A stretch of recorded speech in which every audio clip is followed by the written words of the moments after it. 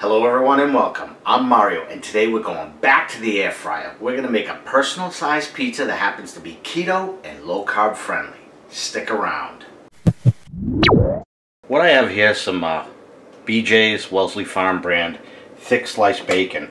And I'm going to cook this first in the air fryer because it's not going to cook on the pizza well enough. So normally you would cook this at about 370 for 6 minutes if you were just going to eat bacon.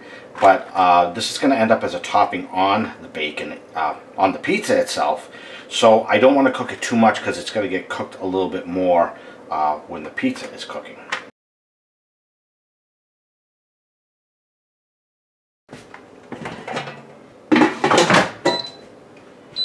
Okay, we're going to do 370, somewhere between 4 and 6 minutes, and then we'll cut it into small pieces.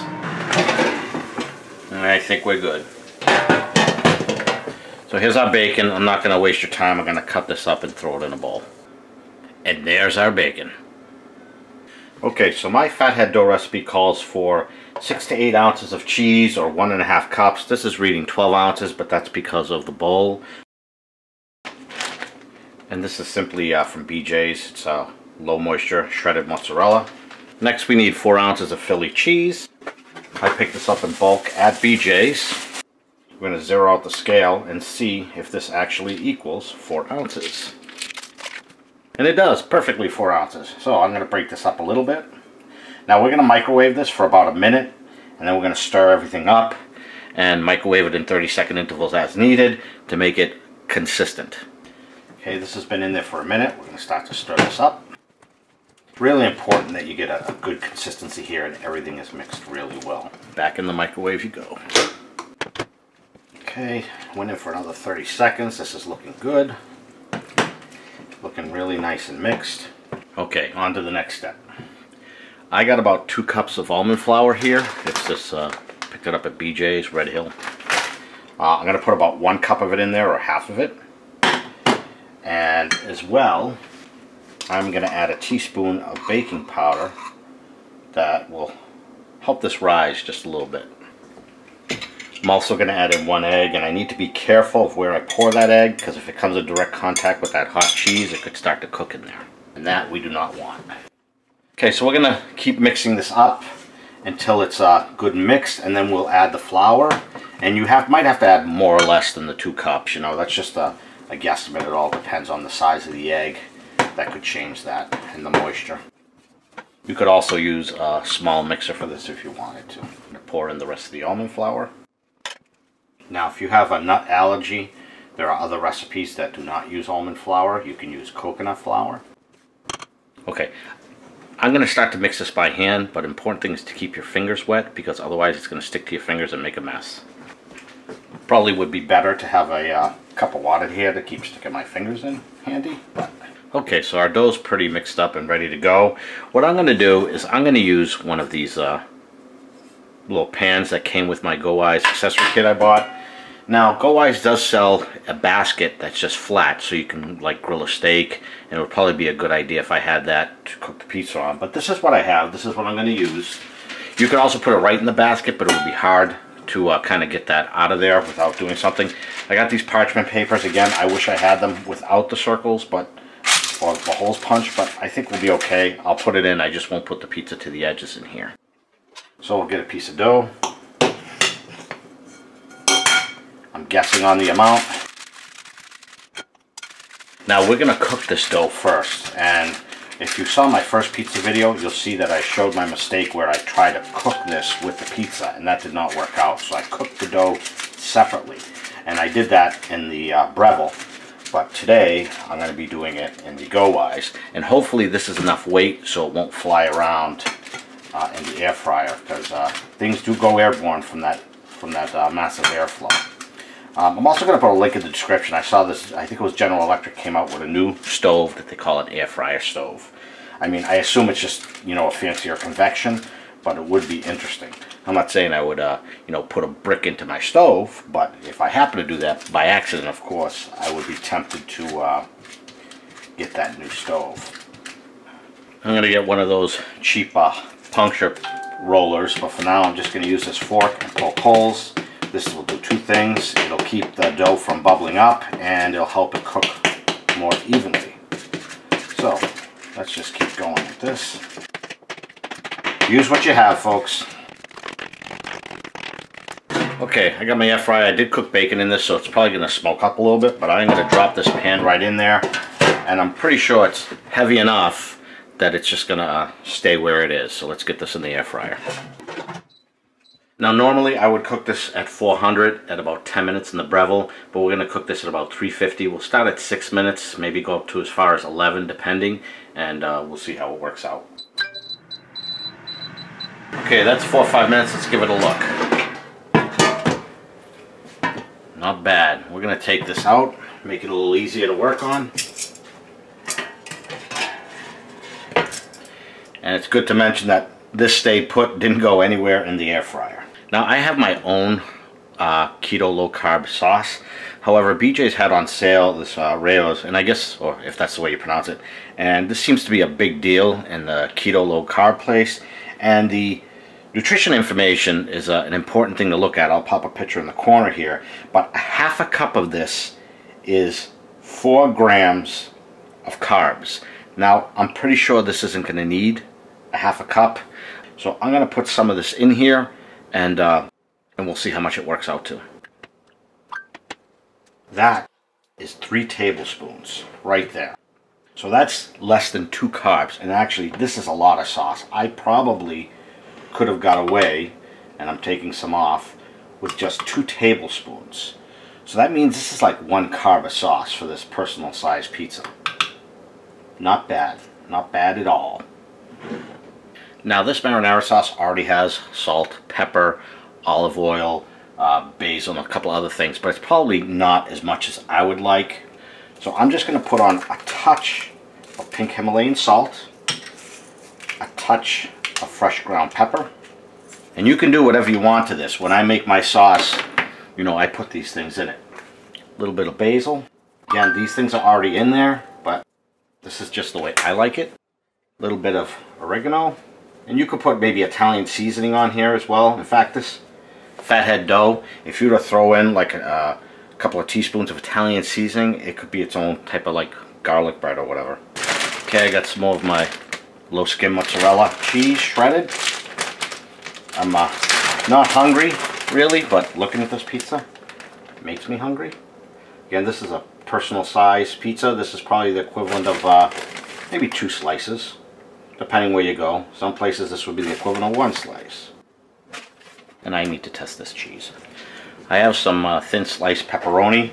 I don't want to just put it on because when you go to take a bite out of the pizza, it's going to basically tear everything up. So I'm basically going to cut it into small pieces, and then I'll put it on the pizza. And I got some of this bacon here. I'm probably also going to make a pepper and onion. That's what my wife likes. So Donna will get the pepper and onion, and I may try it. But I have I'll use chopped pepper and onion because you don't want those big, you know, cuts on something like this. It would just tear the pizza apart. Right. Try a piece.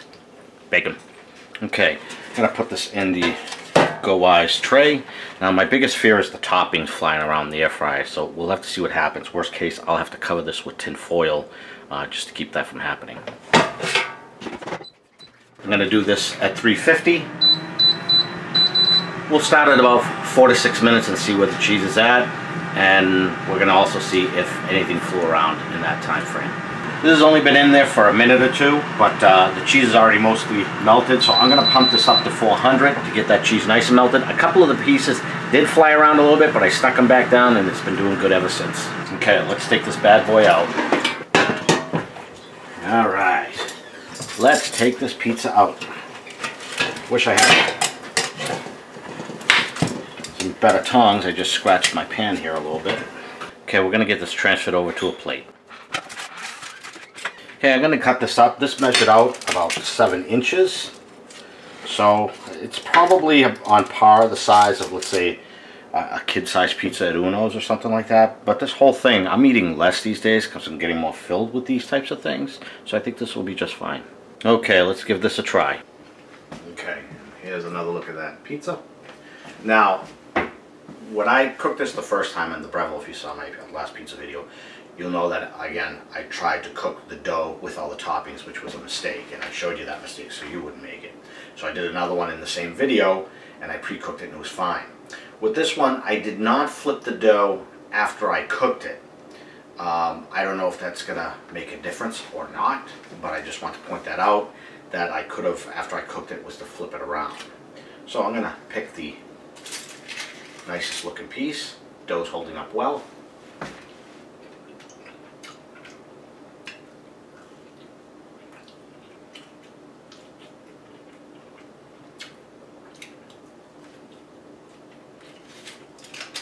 That's pretty good.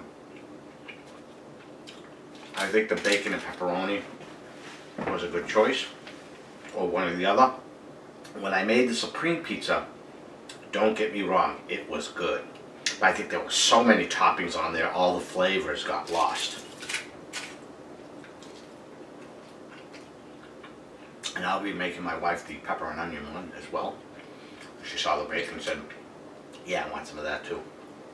Halftime going on here. You can absolutely make this with regular dough. I'm using the fathead dough recipe simply because I'm on a diet. I haven't made regular pizza dough in quite some time now. So again, yes, you can make pizza dough, and the good thing about the regular pizza dough is you do not have to use that parchment paper liner. You can just do it in the pan and it'll be fine like that. Links in the description for everything I use. Please consider joining my Facebook, Instagram, Pinterest groups. Those links will also be in the description. Let's get back to the food. Making Donna's pepper, onion, and now bacon pizza. Going through the same steps. We are going to cook this dough for about 5 minutes or so, and maybe we'll flip this one over when it's done and put all the toppings on the other side.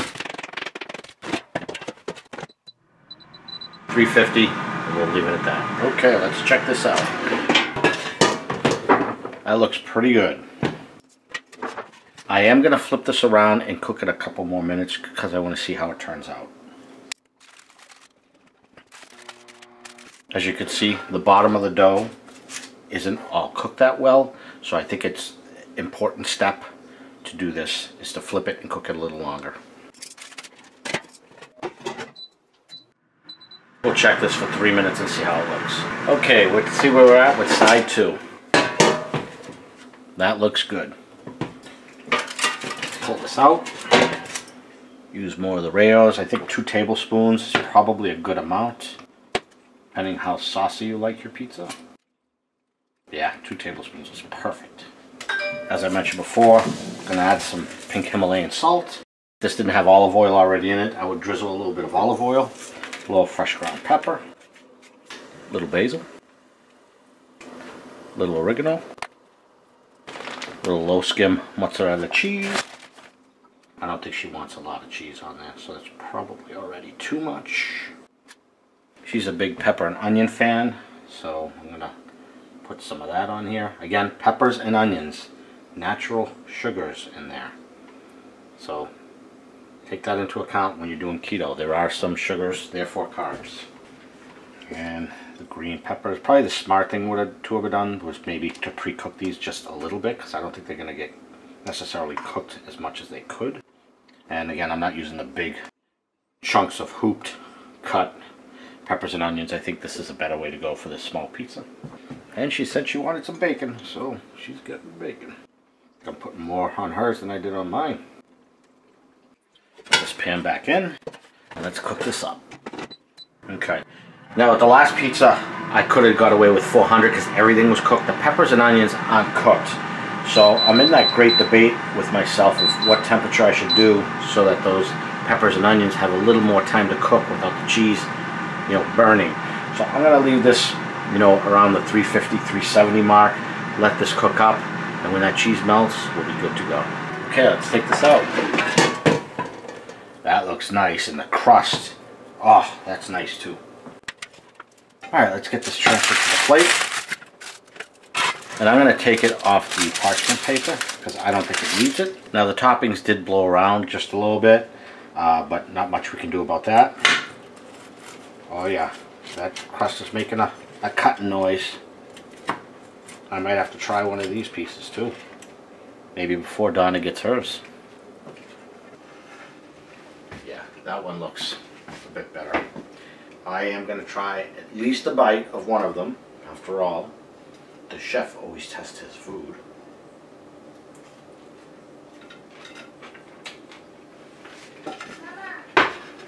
I don't even need to take another bite.